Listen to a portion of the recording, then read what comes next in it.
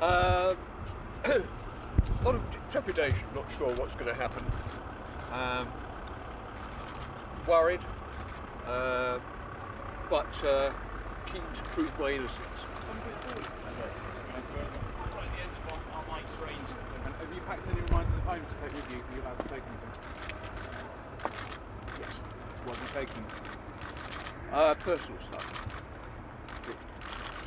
Thanks, I've got a couple of autobiographies, Jeremy Clarkson and Semi Ballesteros.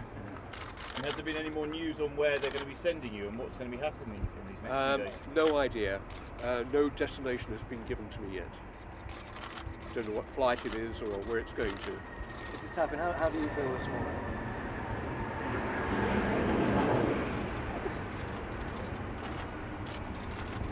I don't think my wife would like to answer any questions. Sorry.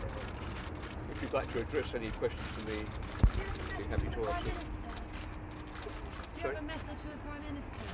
Yes. I look to Mr. Cameron to look after my rights, and he's failed to do so. I have no rights. Abu Qatada is walking the streets of London today, and we cannot extradite him. He has more rights than I have. If I was a terrorist, I wouldn't be going to America. I think it's a shame. It's a disgrace. And the Conservative government, whilst in opposition, promised to reform the law, and they failed to do so. And they've let me down, they've let you down, they've let the whole country down.